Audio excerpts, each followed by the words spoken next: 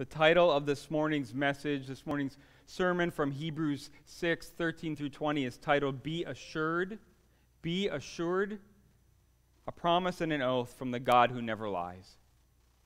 Be assured, a promise and an oath from the God who never lies. So a few weeks ago, I preached on the warning passage in Hebrews 6, verses 1 through 8. The command from God to all of his people to do what? To go on to maturity. To go on to maturity. To not stay as infants in faith and knowledge, but to go on to maturity in our doctrine, in our knowledge. That we would be growing in our love for God, that we would be increasing in our knowledge of the Word of God and His truth. So we were given this command followed by a chilling warning, a grave warning that those who stay immature by staying on the milk of the Word, by blowing off or downplaying the meat, the deep truths of the Word of God, that is also to be not growing as a Christian. And more, the warning was that anyone doing that, anyone in that place, is at great risk.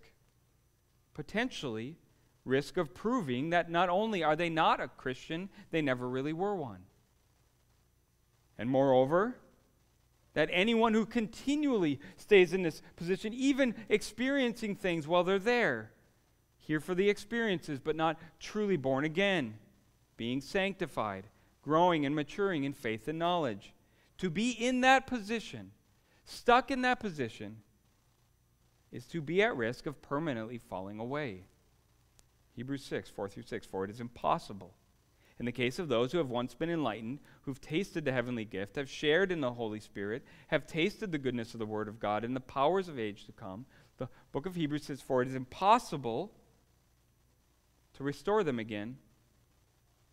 If they've fallen away, to restore them again to repentance, since they are crucifying once again the Son of God to their own harm, and holding him in contempt. This is a grave warning. But I will remind us, it's a loving warning for at least two important reasons. First, because to leave someone in a place of great danger and not tell them that they are in great danger is very hateful.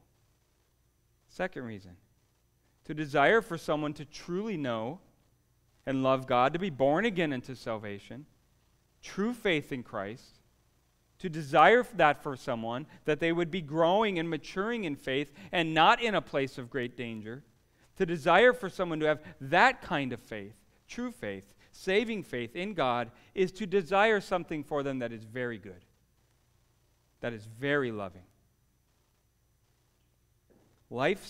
Saving faith is life-changing faith. Saving faith is life-changing faith. And eternity is on the line.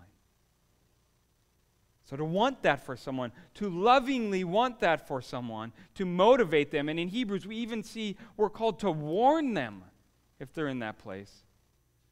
That is the greatest kind of love. Great love wants the greatest possible good for the one being loved. Great love wants the greatest possible good for the one being loved. And there is no greater good than true salvation. Which means there may be no worse thing than to think one has salvation when they do not. And so we got this warning in Hebrews 5:11 through chapter 6, verse 8. Then last week, Brian showed us that the writer of Hebrews had even more in mind with that warning. Not only to warn those who think they are saved and yet are in great danger, but to encourage those who are unsure of their faith and yet need to be encouraged. So he goes from warning those with false assurance. He warns those with false assurance who think they are saved and may not be, may never have been, to encouraging those with true faith who need true assurance, who need assurance of their faith. So last week's text ended like this.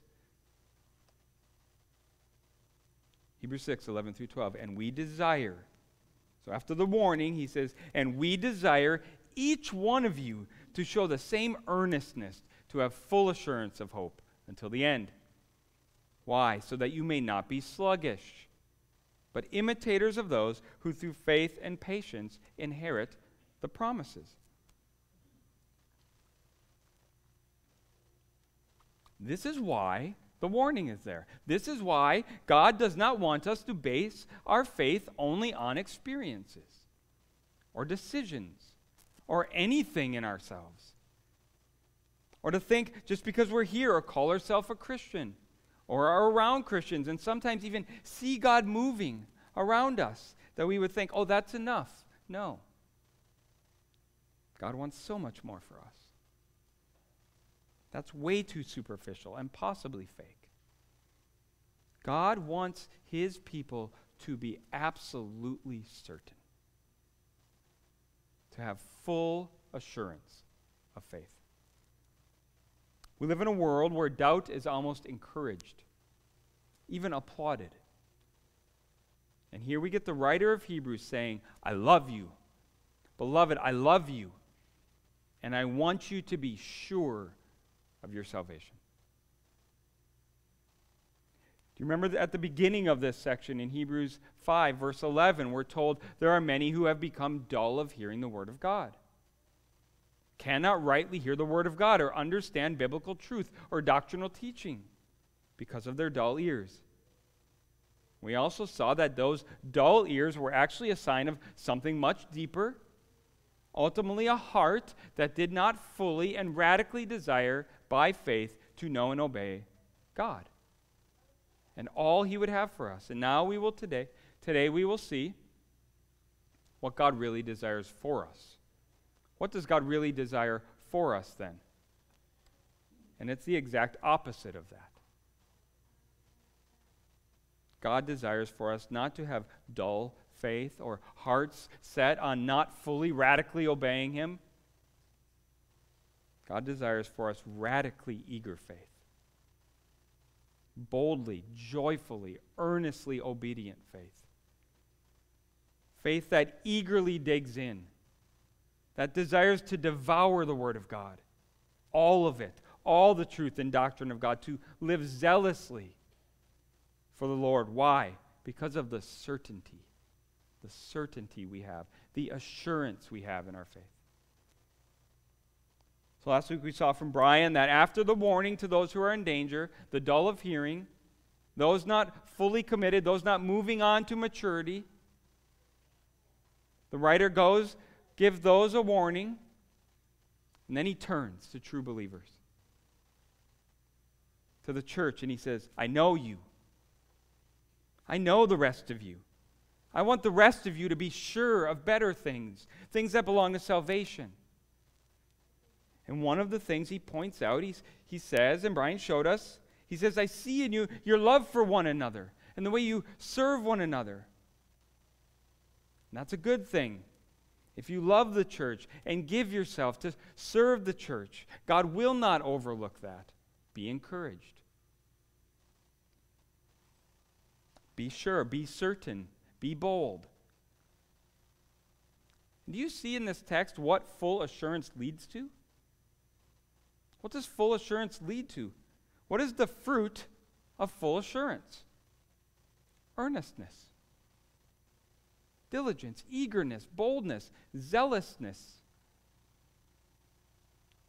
Zealous, bold, eager, diligent, radical faith. The fruit of full assurance. On the flip side, what do we see as the fruit of uncertainty? Sluggishness, laziness, weak faith. This text calls all true believers to a certain and eager faith. And to any who are not in that place, any who do not have full assurance, and are therefore not zealous, eager, earnest in their faith, he says, come on, this is what we desire for you. So what's the diagnosis then of, what is the diagnosis if the symptom is lazy faith? sluggish faith. What's the problem? A lack of assurance. In church, just as there are many who think they are Christian and are not, those who were already warned, there are also some, if not many, who lack assurance, who should have assurance. And that is a scheme of the devil to keep some of us sluggish, weak, lazy, stuck in the faith, sometimes in doubt, not eager and bold, but sluggish and lazy. So then what's the answer? What's the prescription? What's the solution that leads to true, zealous, eager, earnest, boldly radical faith? Assurance. Assurance of salvation.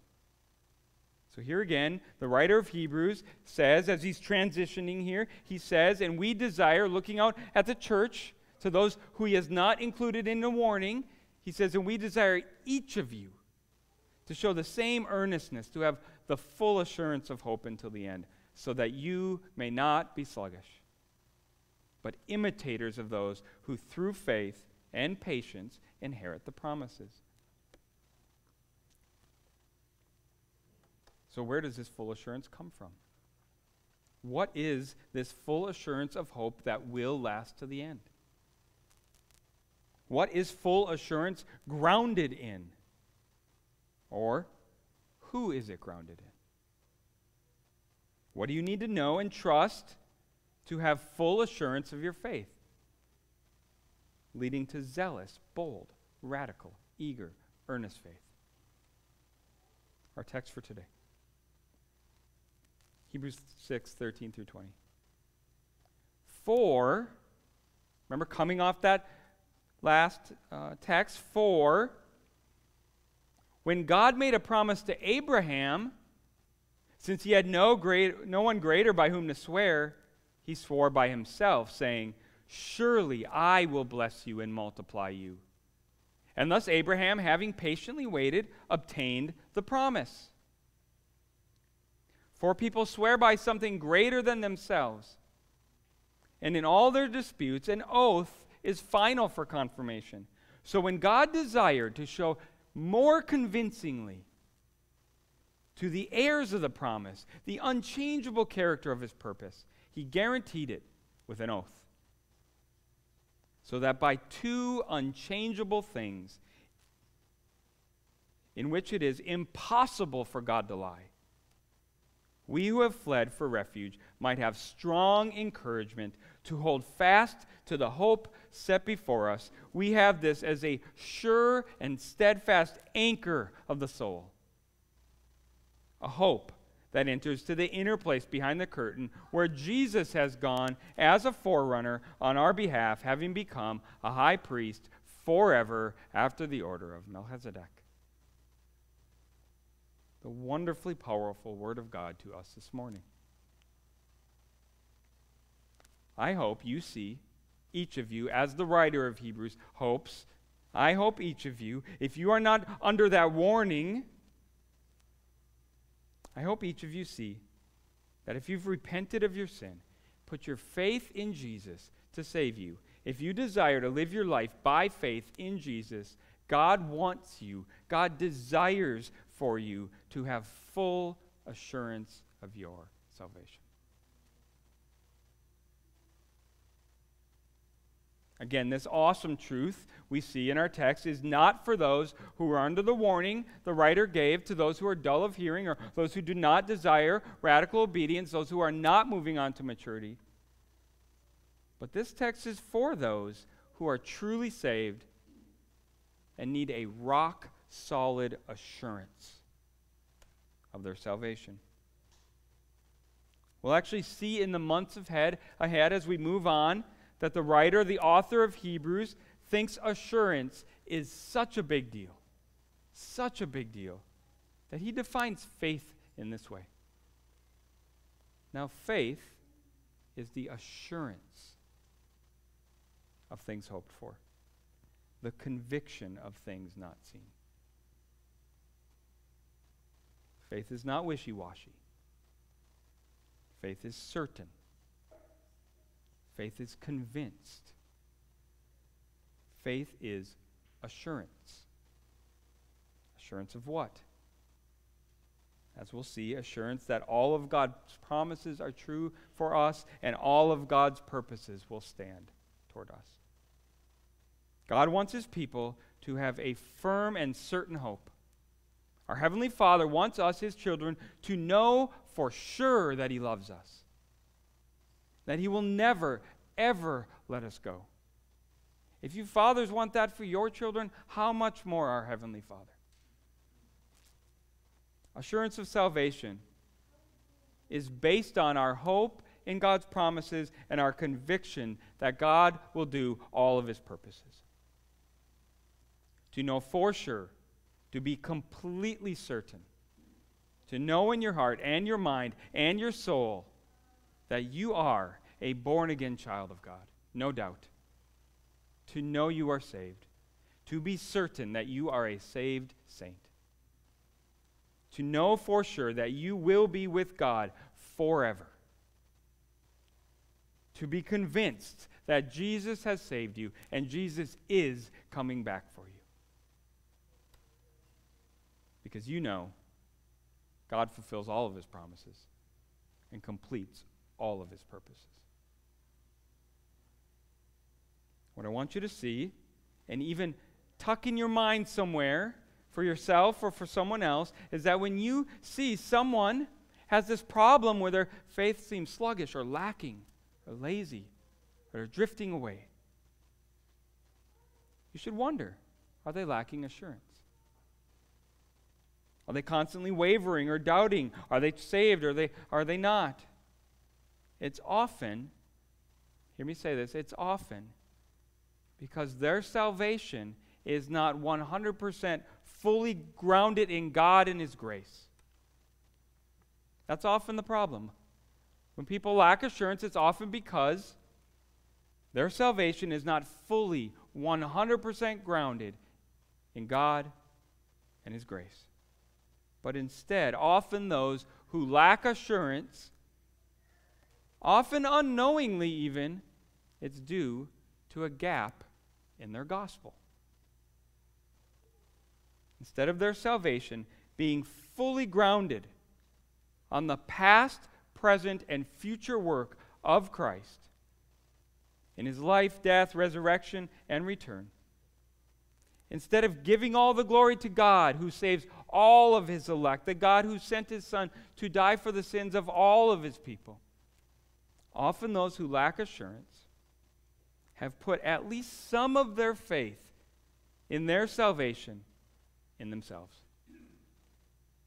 That somehow, even if just a little bit, in the past they did something, or in the present they're doing something, or something happened,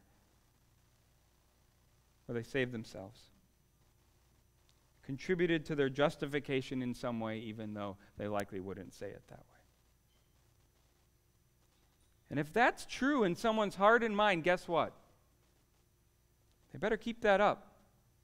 They better keep up that contribution. They better make sure it was real to keep themselves saved, or they may lose their salvation or doubt some past event. And that's just not truth. That's just not gospel. That is a powerful lie the devil tells to true believers to strip us of full assurance. It's a crack in the armor of God. In the armor of God, do you remember what the helmet is? What is it that protects your mind, your brain? Well, Paul calls it the helmet of salvation. To be assured of your salvation is to have a helmet on that protects your mind from doubting your salvation. So I ask, do you have an awesome helmet of salvation? Do you have full assurance that will protect you when doubt comes? When things happen? Are you fully sure? I believe that if you would have asked the Apostle Paul what led him to be so bold, his answer would have been centered on his deep, profound knowledge of his salvation and his assurance in his salvation. That Jesus had called him while he was yet a sinner. That Christ had saved him, that Jesus had opened his eyes, that had given him a heart of faith, that Jesus had justified him by his death on the cross, and Jesus crushed his sin and crushed death through his resurrection and ascension. That through Jesus, the Spirit of God was sanctifying him, so no matter what happened, he knew it was for his good. His hope was that his future was certain, that he would be with Jesus forever, no matter what happened. He would have said it's because the Father had chosen him, that God the Son had died for him and been raised for him, that God the Spirit was in him and sealed him for salvation. You can hear Paul speak these truths over and over and over again. It's no wonder Paul was so bold and eager in his faith.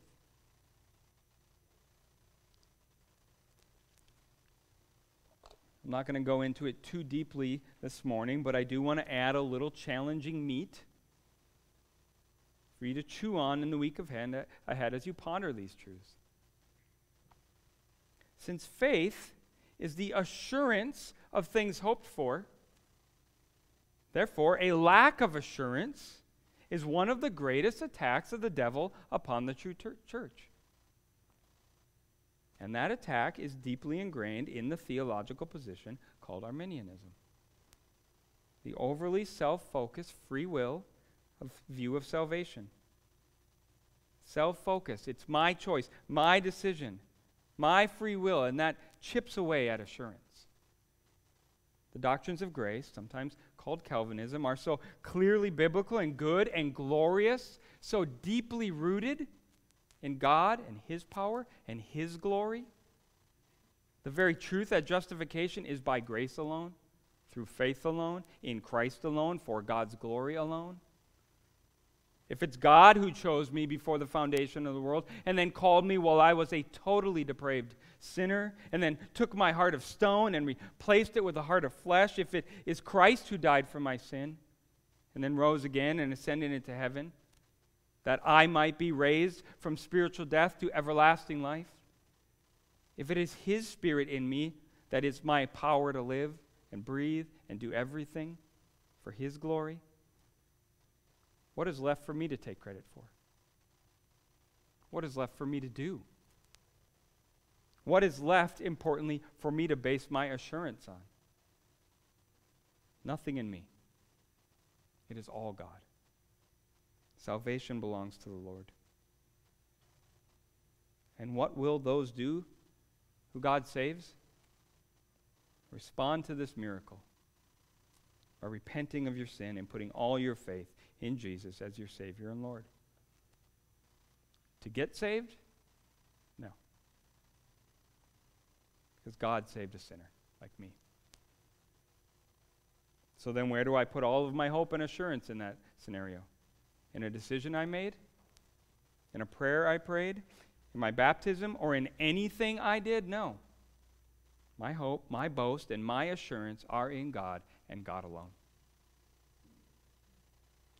And interestingly, one of the more common questions people ask about Calvinism or Reformed theology is this: won't that make you lazy if you know God does everything? And here in Hebrews 6, we see the exact opposite. The deeper and greater your assurance in God's saving grace, the more zealous your faith and a lack of assurance. Any drop of an idea that you saved yourself, contributed to your salvation in any way, or are keeping yourself saved, any hint of that will lead to sluggish, lazy faith. Let me quote Spurgeon here as Spurgeon quotes Luther. He said this, Spurgeon said this: I will go as far as Martin Luther in the strong assertion of his where he says, if any man ascribes anything of salvation, even the very least thing, to the free will of man, he knows nothing of grace and has not learned Jesus Christ rightly. It may seem a harsh sentiment, but he who in his soul believes that man does of his own free will turn to Christ cannot have been taught of God. For that is one of the first principles God taught us when he begins with us, that we have neither will nor power, but that he gives both. That he is Alpha and Omega in the salvation of men. And church, since he's the Alpha, the beginning, and the Omega, the end, he's where all of our assurance must be rooted. Not us, but him. So much so that here in our verses, we see God swear upon a promise and make an oath to give us assurance of salvation. Truth number one. Here's where you're going to wish we had a handout. Truth number one. If God has saved you, be certain of your salvation, because God swore an oath upon himself in the promise to Abraham. If God has saved you, be certain of your salvation, because God swore an oath upon himself in the promise to Abraham. So we're starting with a promise. Hebrews 6, 13 through 14.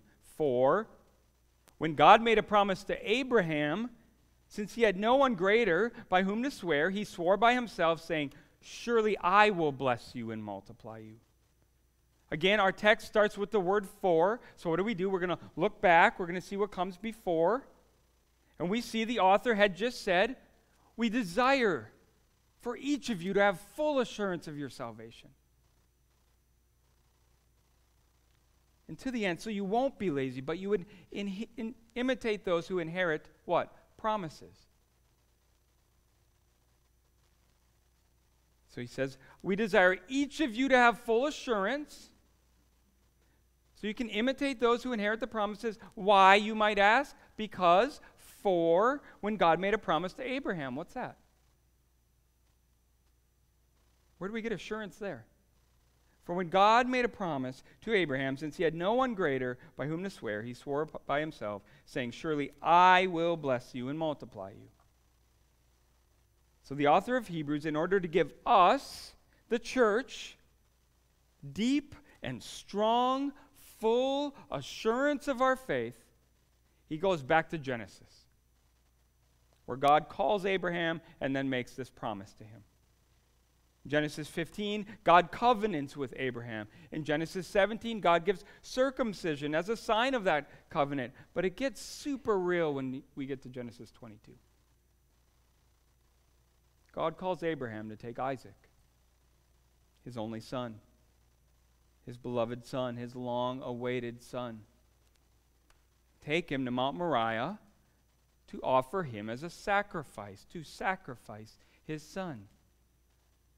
And this verse in Hebrews is a quote from Genesis 22. Why? Remember, this is meant to give us assurance, and he's reminding us of the way God gave assurance to Abraham, the man of faith. How did he do that? Through a promise. So Abraham and Sarah were old. They were waiting for a son, the one God had promised them. And that son is miraculously given to them by God. When they're very old, Isaac is born. So Abraham and Sarah finally have a son together, and God says, Abraham, I want you to take your long-awaited son, I want you to take him on this mountain and offer him up as a sacrifice to me. What does Abraham do? He obeys. And just before Abraham is about to sacrifice his son, the messenger of the Lord stops Abraham, Isaac is saved, and God provides the sacrifice himself in the form of a ram. So God provides the way. He makes that very clear. But then he gives a promise. And in that promise of salvation for Abraham, from Abraham and his offspring, God swears an oath upon himself. Listen to the promise of God from Genesis 22. And he, God, said, by myself I have sworn, declares the Lord. Because you, Abraham, have done this and have not withheld your son, your only son, I will surely bless you, and I will surely multiply your offspring as the stars of heaven, the sand that is on the seashore. And your offspring shall possess the gate of his enemies. And your offspring in your offspring all the nations of the earth shall be blessed, because you have obeyed my voice. You see how God began that promise? By myself I have sworn. And then he says, surely I will bless you. Surely I will multiply you. So God makes a promise and puts an oath upon the promise. What is an oath? By myself I have sworn. Why would God do that? Or why do we swear an oath? Why do sometimes we hear people say, I swear I will do this, and if I don't, or I swear on my mother's life, whatever that's about. Well, we do that. People do that because we're untrustworthy. But why would God do that? Because God is weak or untrustworthy? Well, no. Because our faith is weak. Because we'll take our eyes off of God and put our eyes upon ourselves.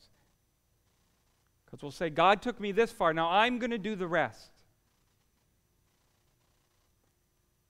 And if any of our faith is in ourselves, God will make it clear that it is He who multiplies, it is He who blesses. And so to make clear that this promise he's about to give to Abraham will happen, that Abraham can be certain, assured, count on it, that God will do it. If Abraham ever doubts or starts to try to do it himself, he can return to this promise of full assurance. God had called Abraham. God had declared him righteous. God had given him the covenant. God had promised him his son. God had delivered him and given him the ram as the alternative sacrifice. And now, God was making for sure, Abraham knew in all certainty that it is God who would fulfill the rest of the promise. God had accomplished his past purpose, his present purpose in the life of Abraham. So now, he wanted Abraham to know for sure it was not on Abraham to make the rest happen. The future promises of God are all in God's hands as well. God was showing Abraham that just because he provided the son, and that part was accomplished, he's saying, don't stop putting your faith in me now. God is saying, I put my everything, my name, my reputation, everything on this promise. I will do it. It is finished. And the oath is for confirmation. Verse 17. So when God desired to show more convincingly to the heirs of the promise the unchangeable character of his purpose, he guaranteed it with an oath. So God swears upon himself in this promise to Abraham. So Abraham will have full assurance that God will fulfill his promise. What does that have to do with us and our assurance? Why does the author of Hebrews think that this is now how he's going to convince us that we should have full assurance of faith? Why does the writer of Hebrews think this is what we should ground our assurance on instead of ourselves? Well, if you are a child of God, if you by faith are truly following Jesus, this promise of God, this sworn oath by God, is to you. If you're a believer in the Lord Jesus Christ, you are an heir of God's promise to Abraham. The sworn pledge by God to Abraham, guess what? He swore it to you. I want you to see this. We can be fully assured in our faith. Fully assured in our faith, because God made this promise and oath to Abraham. But only if this promise is also for us. Verse 17. It says, God desired to show more convincingly to who? Not to Abraham. To the heirs of the promise. So God did that not only for Abraham, but to all who are heirs of this promise. Who are these people? How do you become an heir of this promise? Galatians 3:16 we read, now the promises were made to Abraham and to his offspring. Most of us are not physical descendants of Abraham. But there's much more to see in the promise to Abraham. The rest of the verse. It does not say, and to offsprings, referring to many, but referring to one, and to your offspring, who is Christ. You see what Paul's saying in the second half of that verse?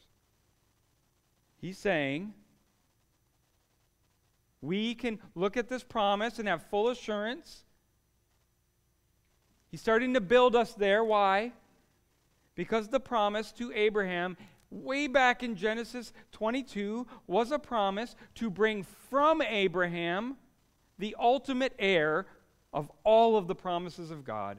The promise is to Jesus. The promise to Abraham.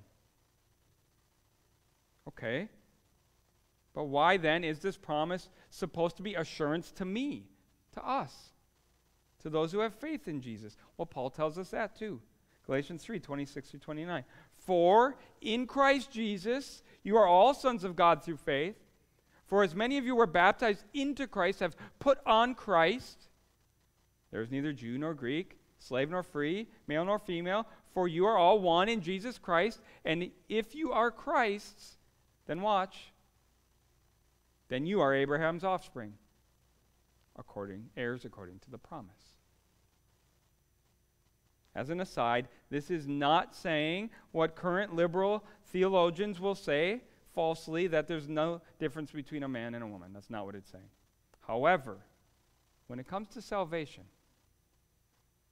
when it comes to being an heir of the promise, this promises that we see to Abraham, that God confirms with an oath, was not to the physical descendants of Abraham. The promise was to and about Jesus and everyone who is in Christ by faith is therefore an heir to this promise. The promise of God, sworn with an oath, is to us. So when the author of Hebrews refers to heirs of the promise in verse 17,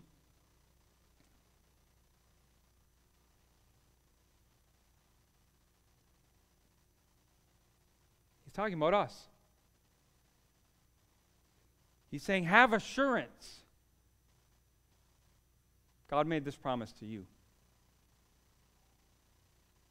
He means everyone who has true faith in Christ, whether Jew or Gentile, whether slave or free, whether male or female.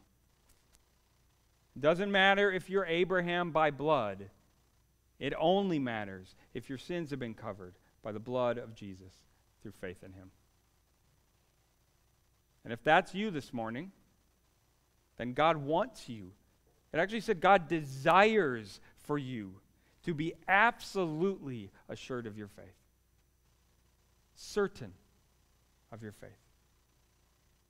Why? Because our faith is in a God who has sworn upon himself to do everything he has promised for us and to us. So first, our assurance is based on God and his promises. And since all of God's promises are sure, we can be sure. God wants all of his children to fully believe in all of his promises. Why do I keep saying all of his promises? Why not this one promise to Abraham?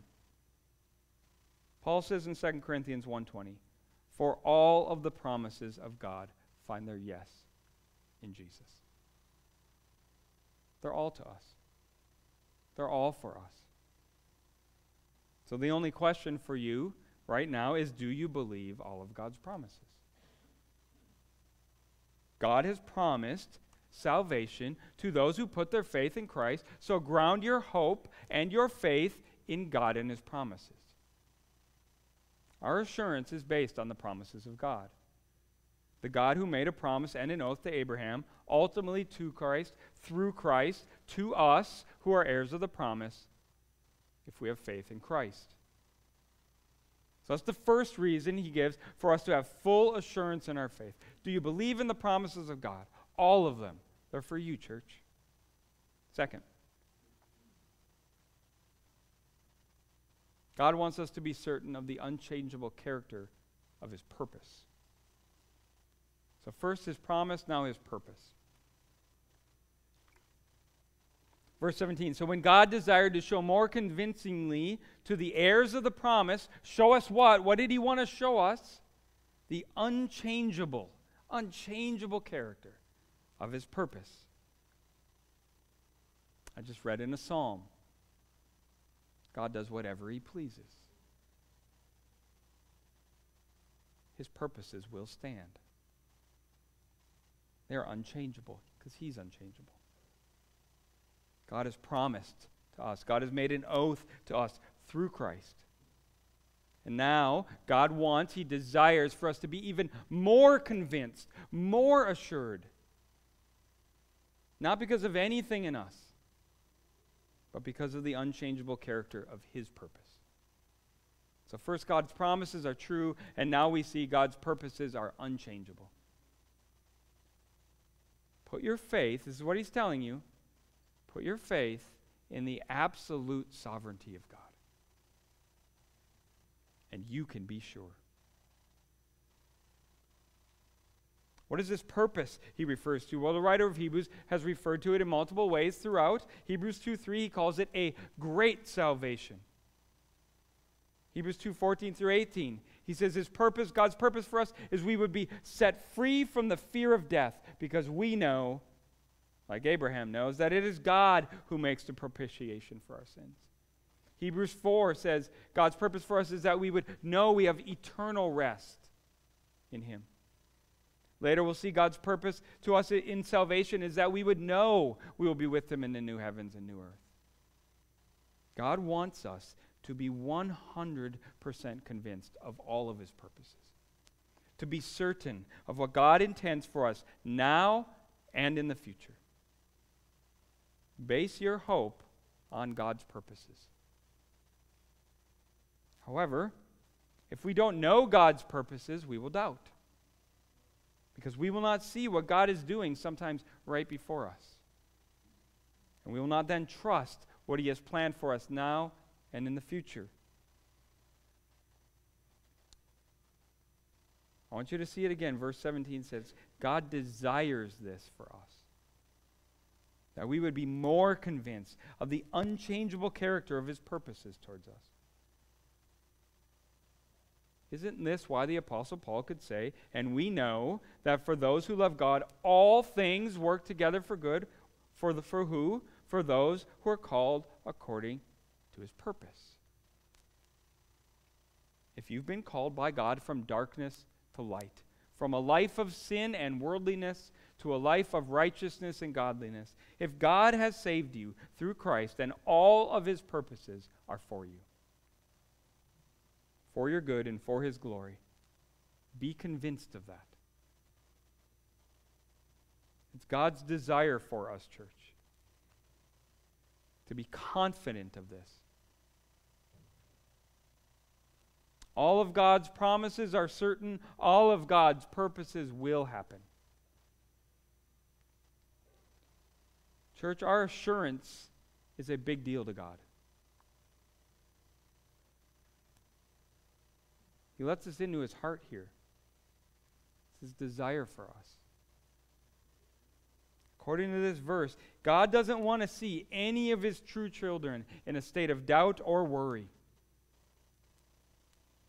And when you are, he wants you to know it's because you're relying upon yourself, not trusting in his promises or believing or seeing his purposes.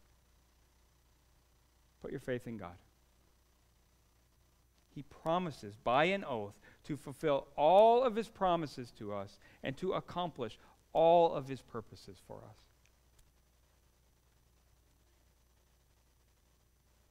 So much so that we'll see this throughout the rest of the book of Hebrews. When we talk about faith and boldness and even meeting together, a lot of it is grounded upon this truth. Do you know for sure God has saved you? Because if you do, you should know God will do whatever it takes to keep you. He desires for us, therefore, to put all of our faith in him and to believe all of his promises for us and for all of his will to be done, because it will be. He will accomplish all of his purposes towards us. As an aside, as a connection to what we had seen previously, if you believe this to be true, this will cause you to move on to maturity, because you'll want to know God's promises. You'll want to know God's purposes. You'll want to devour the Word, because the more you know them, the more assured you'll be of who he is and what he does. You'll dig into the Word. You'll obey all that he has commanded radically, the more and more you know his promises and understand his purposes. How can we be sure of these things? Truth number 3. Our assurance is grounded, it says, on these two unchangeable things, and God never lies. Verse 18. So that by two unchangeable things, in which it is impossible for God to lie, we who have fled for refuge might have strong encouragement to hold fast to the hope set before us. God grounds his promises to us and his purposes towards us on two unchangeable things. God's promise to us, and not only his promise to us, remember, he swears an oath upon that promise. And both of those are unchangeable. He's not taking the promise back. If you've been saved by God, then he has promised these promises to you through Christ. He's promised to forgive all of your sins, to cleanse you from all of your unrighteousness, to preserve you, to keep you, to take you to be with him forever. Promised, guaranteed, sealed with an oath. So we ask, can God's plans be thwarted? No. Will God run out of time or run out of power to fulfill any of his plans? No. Does God do whatever he pleases? Yes. And does God ever lie? No. It's impossible for God to lie. So unchangeable thing number 1, God promised it. God said it. God will do it.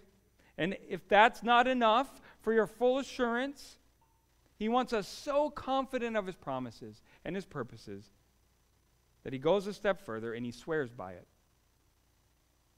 God is faithful. God does what God says he will do. You can trust him in everything. He never lies. God fulfilled his promise to us ultimately in Christ. The promise was kept. The oath was sealed. God in the flesh, Jesus, the promise of God, the very purpose of God, Jesus came, lived, and died for the sin of all those he came to save. Every single sin of every single one Jesus saved. Forgiven. Jesus sealed the deal. He rose again, resurrected to life, and therefore we who have repented of our sin and put our faith in Jesus can say, we can believe these promises. He who did not spare his own son, but gave him up for us all, how will he not also with him graciously give us all things? Promise. Or, fear not, for I am with you. Be not dismayed, for I am your God. I will strengthen you. I will help you. I will uphold you with my righteous right hand. Promise. Or Paul to the Philippians and to us. And my God will supply every need of yours according to his riches in glory in Christ Jesus. Another promise. God is able to make all grace abound to you, so having all sufficiency in all things at all times, you may abound in every good work. Those are good promises. I should see more smiles right now. Romans 8:31. What shall we say to these things? If God is for us, who can be against us? Jesus in John 6:37. And all the Father gives me will come to me. Whoever comes to me, I will never cast out. Jesus in John 10:27-29. My sheep hear my voice, and I know them, and they follow me. I give them eternal life. They will never perish. No one will snatch them out of my hand. My Father, who has given them to me, is greater than all, and no one is able to snatch them out of the Father's hand. Amen. All of these promises are made by a God who never lies. The one true God who made the promise to Abraham and swore an oath upon it, that promise to us, and through Christ, all of his promises are to us. And they've been answered, and the answer is yes. God has said it. God never lies. He can't. Ground all of your assurance in this God.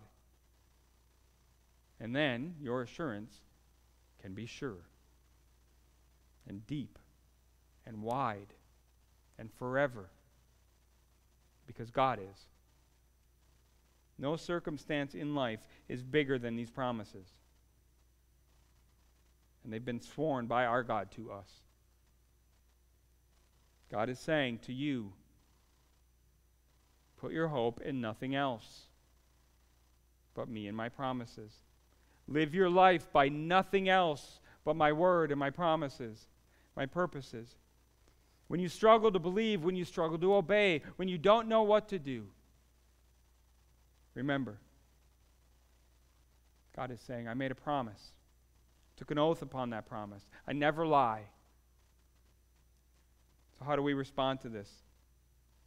First, if you're not sure if you're saved, if you've not been born again, if you have not fully trusted in Jesus for salvation and truly repented of your sin, or if you're drifting, dull of hearing, doubting, in sin, wishy-washy, living one foot in the world and one foot in the church, if any of those describe you, what do you do this morning? Confess. Don't fake it. And repent and believe. 1 John 1:9, if we confess our sins, he is faithful and just to forgive us our sins and cleanse us from all unrighteousness. Put your hope and your trust in the God of this promise. However, this text was meant for those who do believe in Christ. For those of you who Jesus is your Lord and Savior. If you've turned from your sin and are living by faith in him for salvation, stop putting any of your trust in yourself.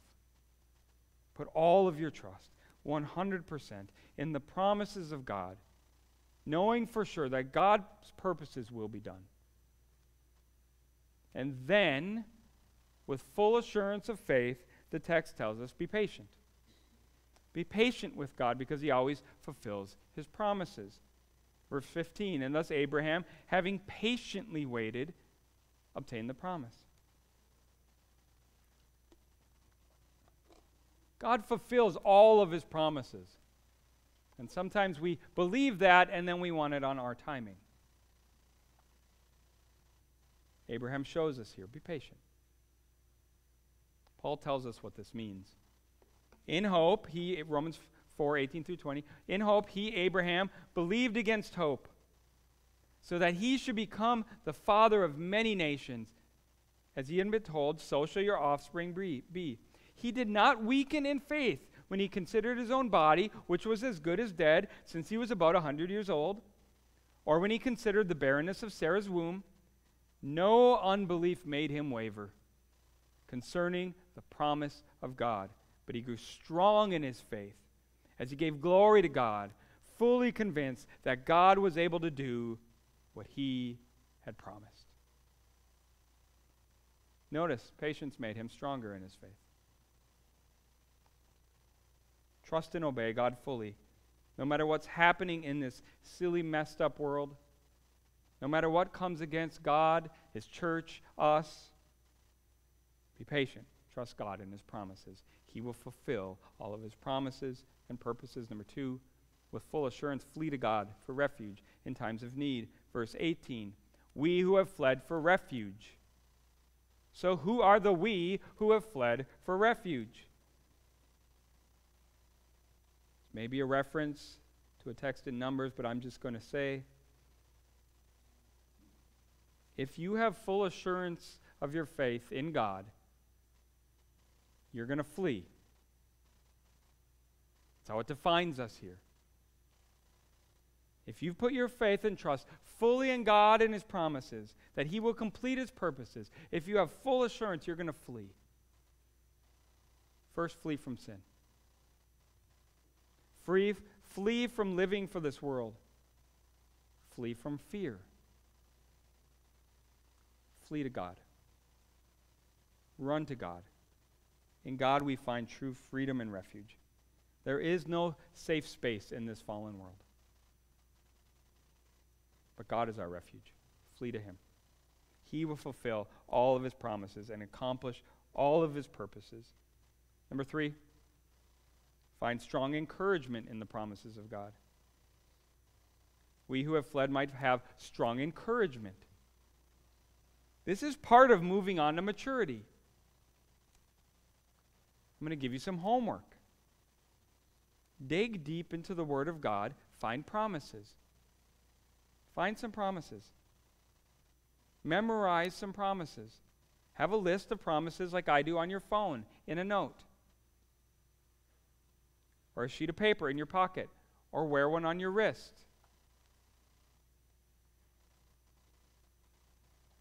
Read God's promises. Meditate on God's promises. Preach God's promises to yourself. Tell God's promises to one another. If you're not believing, or someone you know is not believing, or is fleeing, or is drifting, remind them God never lies. God never sleeps. God never falters. He always does what He says He will do. He always finishes everything He starts. And maybe most importantly for today, He never loses any of His sheep, ever.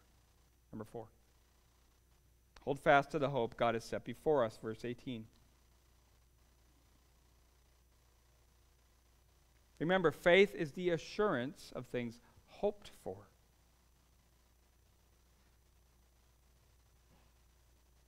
The strongest, most certain faith is grounded on God and His promises and knows the God who makes those promises will fulfill those purposes. And His purpose for us is unlimited future grace. So set your hopes not on things of this world. Hope in God. And know what He has planned for us in the future. Study what He has planned for us in the future. Believe it. Trust it. For example, Revelation 21, 1 through 7. John says, I saw a new heaven and a new earth. For the first heaven and the first earth had passed away, and the sea was no more. I saw the holy city, New Jerusalem, coming down out of heaven from God, prepared as a bride, adorned for her husband. I heard a loud voice from the throne saying, Behold, the dwelling place of God is with man. He will dwell with them, and they will be His people, and God Himself will be with them as their God. He will wipe away every tear from their eyes, and death shall be no more. Neither shall there be mourning, nor crying, nor pain anymore. The former things have passed away. And He who was seated on the throne said, Behold, I am making all things new. He said, Write this down, for these words are trustworthy and true. And He said to me, It is done. I am the Alpha and the Omega, the beginning and the end. To the thirsty I will give from the spring of water of life without payment. To the one who conquers will have this heritage, and I will be his God, and he will be my son. Hold fast to what God has coming for us. Number 5, be certain that God has your soul anchored.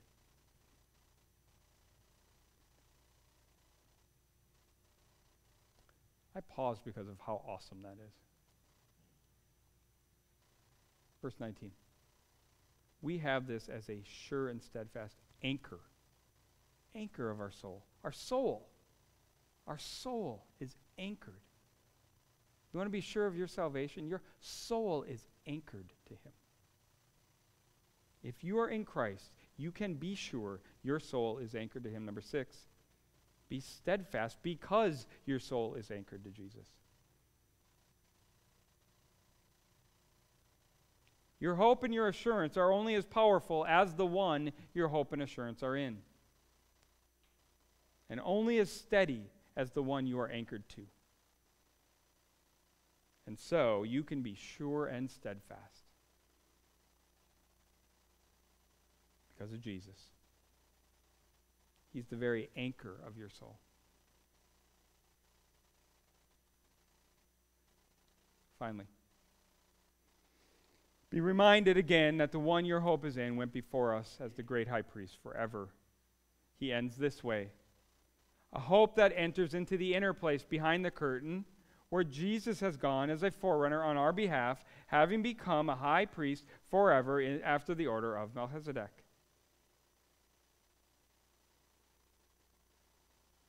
That is a high and lofty hope.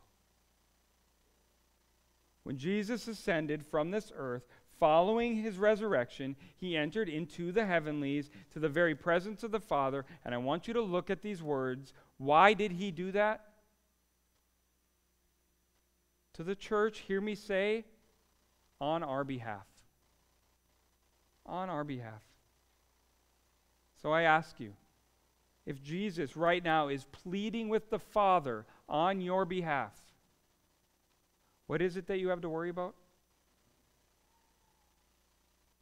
And how sure can we be of our salvation if Jesus is doing that for us?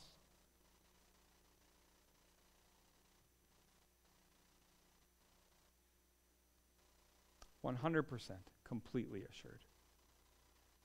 No doubt. If Jesus is the high priest forever, which he is for us, the church, which sin of yours has not been covered by his blood?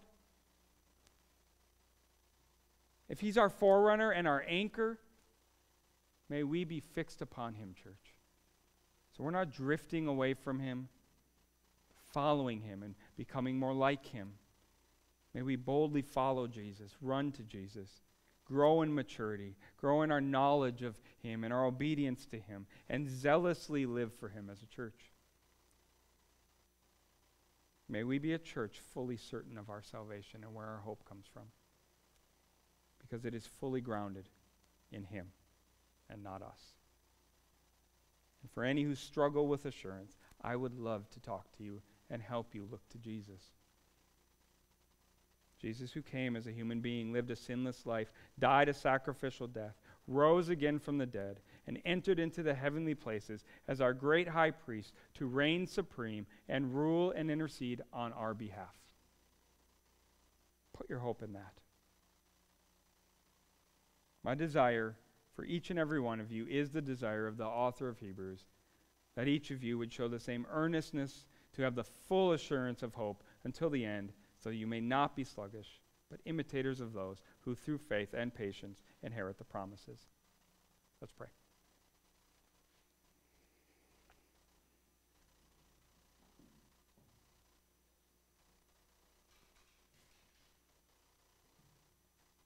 Heavenly Father, I know I am limited. I have only scratched the surface of the glory you have shown us. But none of it will enter our hearts and minds unless you make it happen anyway. So that's what I ask, Lord. You would fill us with hearts of joy and love for what you've done for us. Anchored our soul. That you would give us full assurance in our faith, that we would believe all of your promises are for us. And we would desire to know all your purposes because we know they will stand. Give us, Lord, rock solid foundational faith that is fully, completely assured in you. Amen. Let's sing.